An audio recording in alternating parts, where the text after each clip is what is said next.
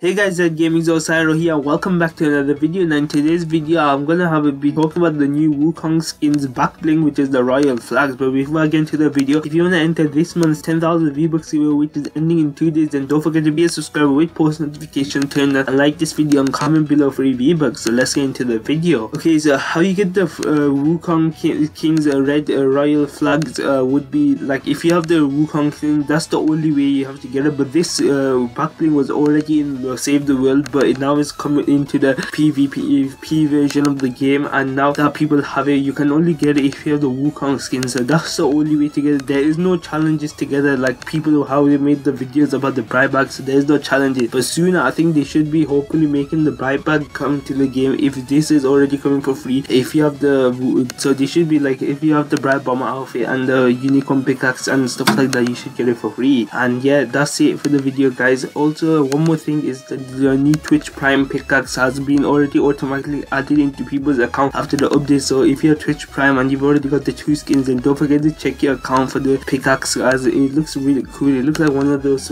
fire exit ones. So that's it for the video, guys. I hope you enjoyed. If you did, leave a thumbs up, and I'll see you guys in another video later on today.